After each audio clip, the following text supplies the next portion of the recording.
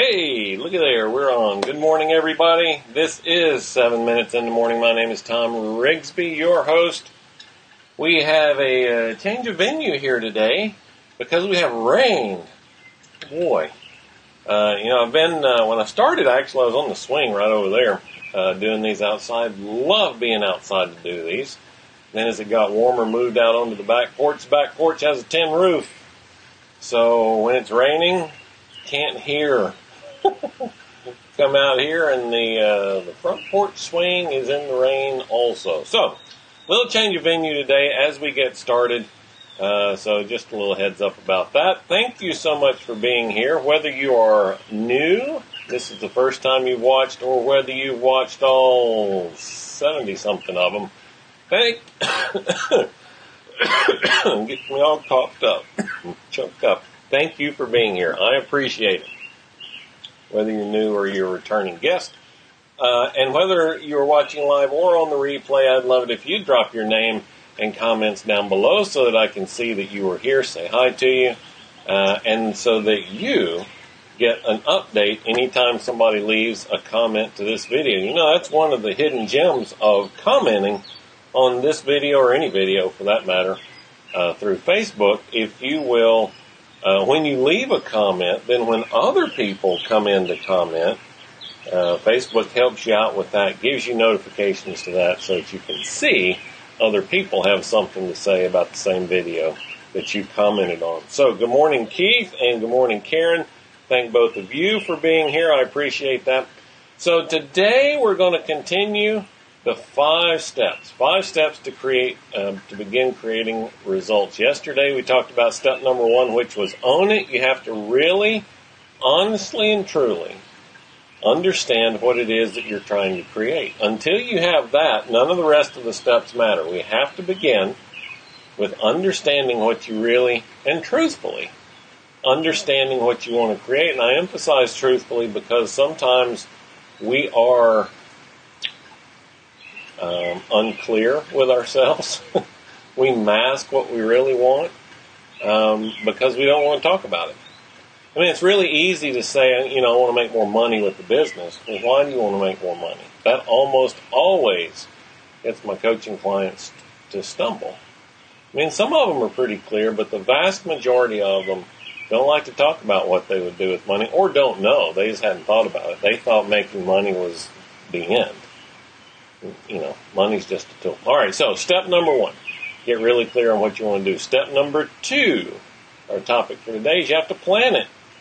You have to know what those milestones are between where you are and where you want to go.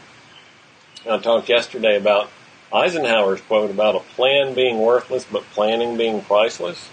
That's so you can adjust along the way if you need to. But that doesn't mean that you shouldn't create the plan. Right? Think about it this way, and this is the analogy I like to use. If you're going to go on a trip, drive across country, right? When, let's say, we're in Alabama and we're going to drive to, Oregon. It's driving all the way across the country. All I really need to know when I start is that I'm headed west, right? But the further I go, the more attention I need to pay to which road I'm taking so that I don't go too far out of my way and that I actually end up in the destination that I'm traveling to. So that's at a macro sense, but there's a micro sense also, right? So let me relate that to what we're doing here. When we know what we want to accomplish, right? Let's say I want to get 100 new customers, all right? 100 new customers. Does that sound like a lot? If I want to get 100 new customers, I know I need to do that by doing certain things, right? By making phone calls, by sending emails, by creating content, right? So the number of phone calls I make today and tomorrow really doesn't matter because I know I'm going to need to make 1,000 phone calls to get 100 leads or more, right? So just start calling. But the more I call and the closer I get to that 100, I will learn things about my customer and I'll need to be more specific. That's where the micro planning comes in. Have you ever taken a road trip and as you're driving, even if we used to drive between here and Dallas a lot, I know all of the little towns from point A to point B. And as you're driving from point A to point B, you make these little mini or micro destinations. Like, okay, how far away are we from Tuscaloosa? How far away are we from Meridian? How far away are we from Vicksburg? Right? And each one of those destinations becomes a little finish line, a little victory marker along the way. Right? Same thing with a business. If you need 100 new customers, 10 is a tremendous victory. 20 is another tremendous victory.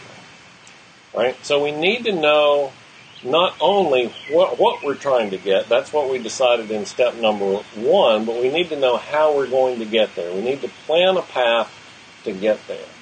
Otherwise, we just might as well put a blindfold on, walk around kind of stumbling around with our hands out, trying to figure out,